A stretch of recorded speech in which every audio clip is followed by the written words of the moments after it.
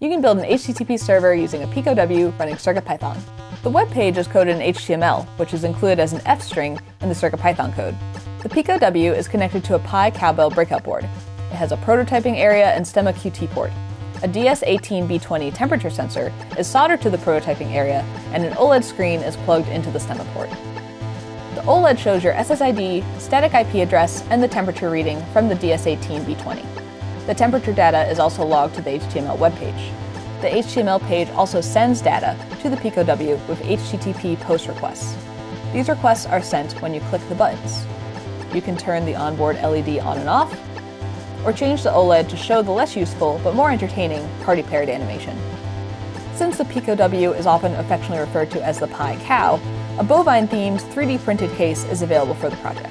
To see how you can build your own HTTP server, check out the Learn Guide at learn.adafruit.com.